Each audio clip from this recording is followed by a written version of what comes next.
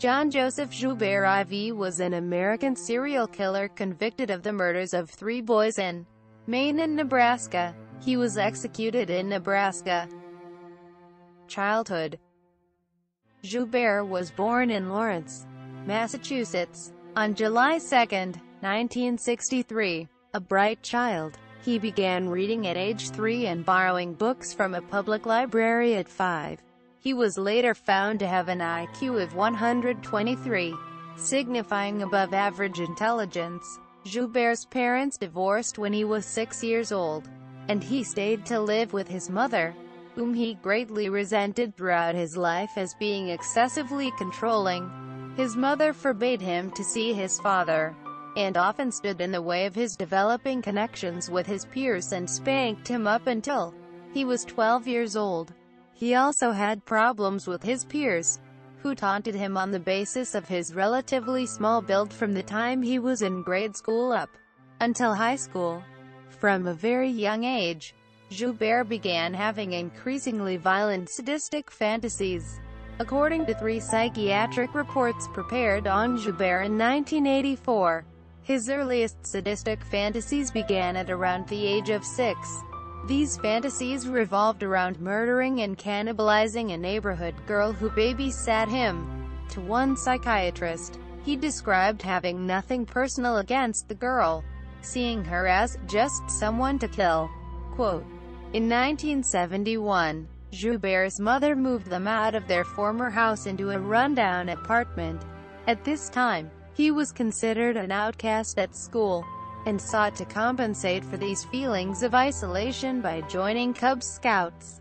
It was around this time that his sadistic and homicidal fantasies progressed to the point where he contemplated murdering strangers on the streets, tying and gagging those who resisted him.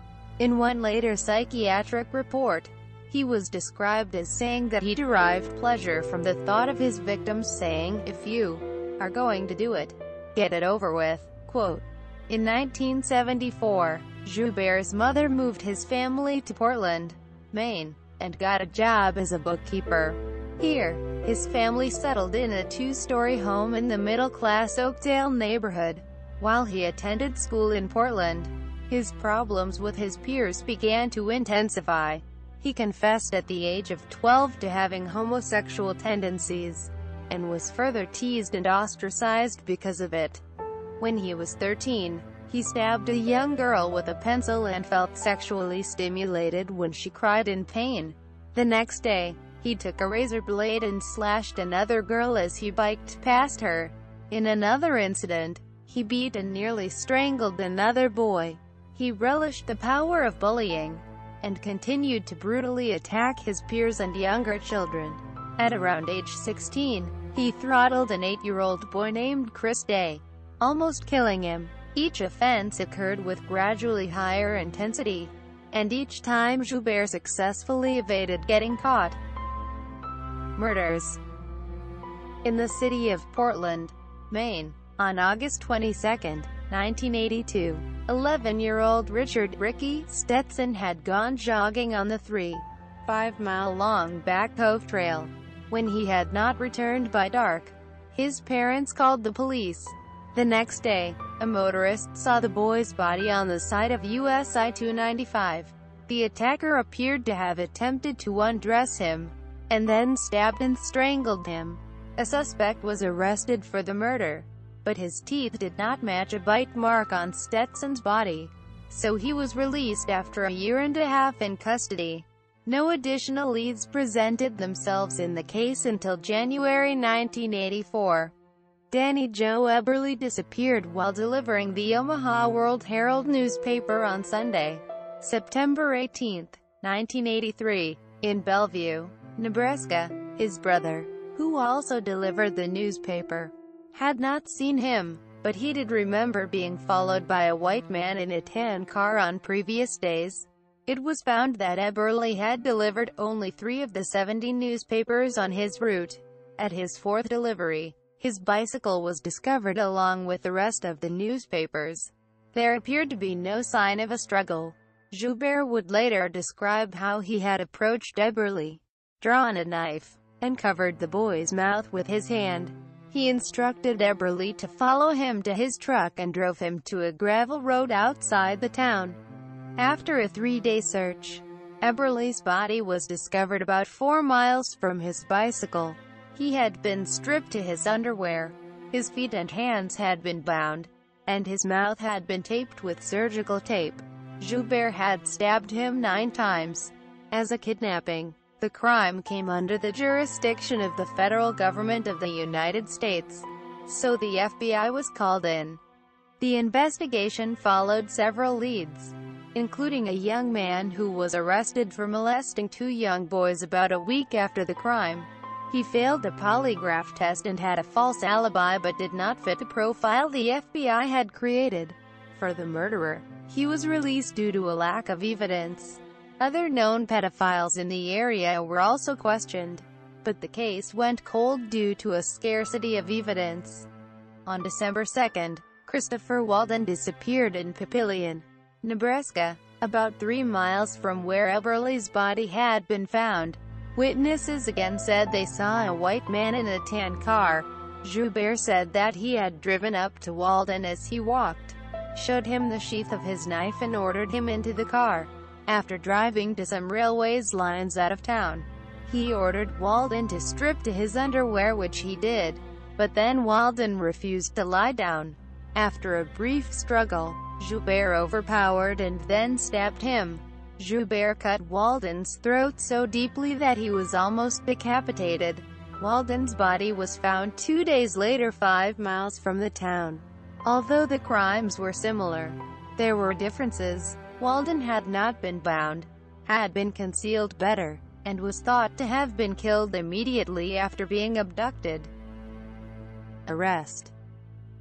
On January 11, 1984, a preschool teacher in the area of the murders called police to say that she had seen a young man driving in the area. There are conflicting stories as to what occurred, whether the car was loitering or just driving around. When the driver saw the teacher writing down his license plate, he stopped and threatened her before fleeing. The car was not tan, but was traced and found to be rented by Jean Joubert, an enlisted radar technician from Offutt Air Force Base. It turned out that his own car, a tan Nova sedan, was being repaired. A search warrant was issued, and rope consistent with that used to bind Danny Joe Eberly was found in his dorm room. The FBI found that the unusual rope had been made for the United States military in South Korea. Under interrogation, Joubert admitted getting it from the scoutmaster in the troop in which he was an assistant. Robert K. Ressler, the FBI's head profiler at the time, had immediate access to the information about the 2 boys in Nebraska and worked up a hypothetical description which matched Joubert in every regard.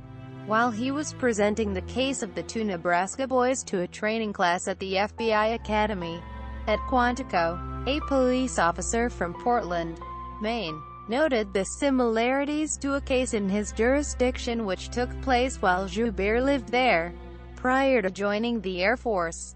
Bite mark comparisons proved that Joubert was responsible for the Maine killing in addition to those in Nebraska. Ressler and the Maine investigators came to believe that Joubert joined the military to get away from Maine after the murder of the Stetson boy.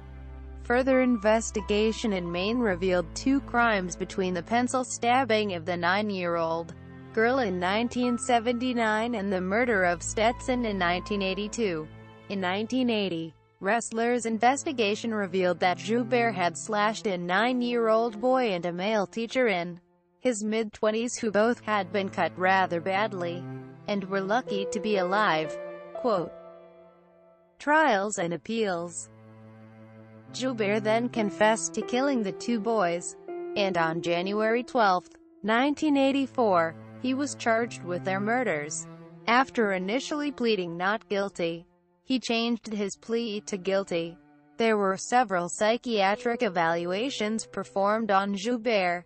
One characterized him as having obsessive-compulsive disorder and sadistic tendencies, and suffering from schizoid personality disorder. 13. He was found to have been not psychotic at the time of the crimes. A panel of 3 judges sentenced him to death for both counts. Joubert was also sentenced to life imprisonment in Maine, which did not have the death penalty. In 1990 for the murder of Ricky Stetson after Joubert's teeth were found to match the bite mark. In 1995, Joubert filed a writ of habeas corpus to the United States federal courts over the death sentences. His lawyers argued that the aggravating factor of exceptional depravity was unconstitutionally vague, and the court agreed. The state of Nebraska appealed to the United States District Court for the District of Nebraska, which overturned the appeal, saying that he had shown sadistic behavior by torturing Eberle and Walden. An appeal to the Nebraska Supreme Court over whether the electric chair in Nebraska is a cruel and unusual punishment revealed that during his execution, Joubert suffered a 4-inch brain blister on the top of his head and blistering on both sides of his head above his ears.